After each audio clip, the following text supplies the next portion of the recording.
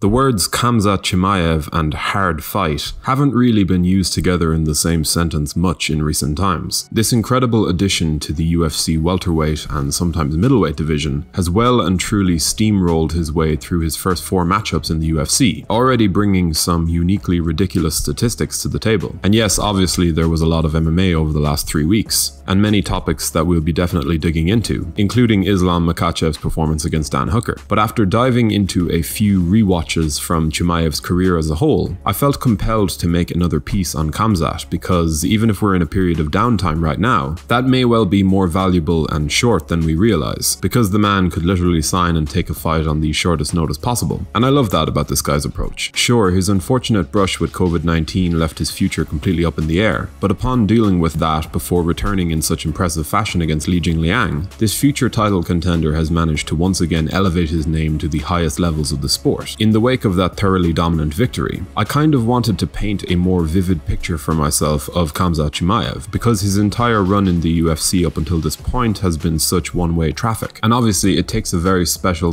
type of fighter to make it so. But I have no doubt that like all fighters, we're eventually going to see Chimaev confronted with some form of resistance to his relentless pursuit of the takedown, especially if he does climb within reach of the Usmans and Covingtons of the division. And though he has encountered very little in the way of problems so far in his professional run, a jump back into his time fighting under the Brave CF banner gives us a better sample size from which to draw takes on Chimaev's potential. Brave is an organization I know pretty well. Many of the Irish fighters I've worked with over the years and interviewed have made appearances for them, and just in general, it's always been a pretty decent place to spot up-and-comers in their earliest years. For what it's worth, Chimaev's pre-UFC run was no cakewalk, and those first 5 pro outings saw him take on a couple of names that would go on to post pretty decent records afterwards. But the main standout for me was his 2019 clash against Ikram Aliskerov. Aliskerov is definitely one of the more interesting prospects to be in the middle of his rise from the Dagestan scene at the moment, a former combat sambo world champion who entered his battle with Chimaev with a record of 8-0 with 5 finishes. Obviously it's not a spoiler to reveal that Chimaev won the fight, but in the time since that outing, Aliskerov has elevated his record to 11-1 after a 3-fight streak of finishes to rebound from his defeat to Khamzat. But the point here is that this little pre-UFC gem saw Chimaev take on a very experienced sambo practitioner, a man who was more than capable of stopping his takedown onslaught. I think he shot maybe 3 attempts over the course of the bout's runtime and was barely able to gain control. On top of that, he also got hit more in this matchup than his entire UFC career total combined. Now obviously I say these things half jokingly, I'm not hating on the dude. And let me just point out that this fight, which arguably was the toughest of Khamzat's career, lasted a grand total of 2 minutes and 26 seconds. When that takedown started to elude him, and he began to open up on the feet with his hands and eventually leg kicks, Khamzat managed to find one of the most picture-perfect short uppercuts imaginable, completely sparking Aliskerov there and then. Again, this video isn't intended as some grand statement about the wrestling dominance of Chimaev being thwarted, or how his stand-up skills are comparable to his takedown game. I just thought that this was a legitimately interesting early career matchup, against a very credible opponent who served up some thought-provoking problems for Khamzat,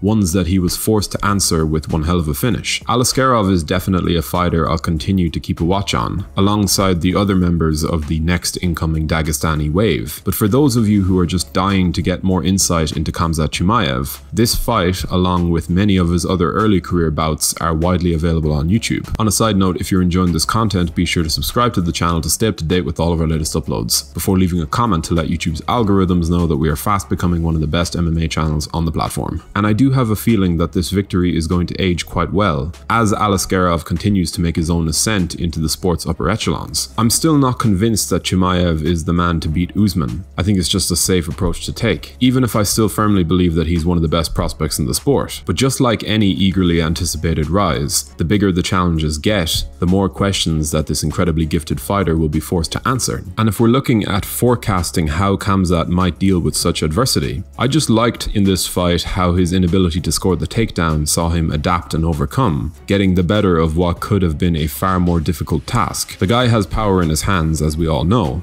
but there was a precision to that uppercut that I would be very encouraged by if I were one of his psycho diehard fans. Now obviously his striking isn't elite by any means, but this guy's intensity in there, the fight that's ingrained into him, something he shows us in glimpses through his ferocity and overall gamesmanship. Yeah, it's hard not to be very hopeful about his chances of breaking into title contention next year. And without any real overarching narrative to this video, I just wanted to share this interesting piece of the Khamzat Chimaev backstory with you guys, because all that's gonna do is further the excitement when he does eventually make his next walk. For now, I await that announcement, and based on his history, I'd imagine that we won't be waiting for too long before we're given another look at this scintillating prospect. As I said in the previous video, even with his number 10 rank in mind, I don't exactly want to see him fast-tracked to the title. I'd prefer another fight or two before we really start talking about him as a top 3 welterweight. I want this for him because he's young, because he's still clearly improving, and because the sport's pound for pound number 1 currently sits on the throne, and should absolutely not be underestimated in his potential to do some very nasty things to Chimaev if he's not fully ready. I can definitely see Khamzat becoming a champion, like a lot of you, but let's just savor this hugely valuable and compelling period of his career for now. But how far do you think that Khamzat Chimaev can go within the welterweight and perhaps even middleweight divisions? Do let us know your opinions in the comment section below. We always love to hear from you guys. If you enjoyed this video, be sure to leave a like before subscribing to the channel so you can stay up to date with all of our latest uploads. Thank you for watching.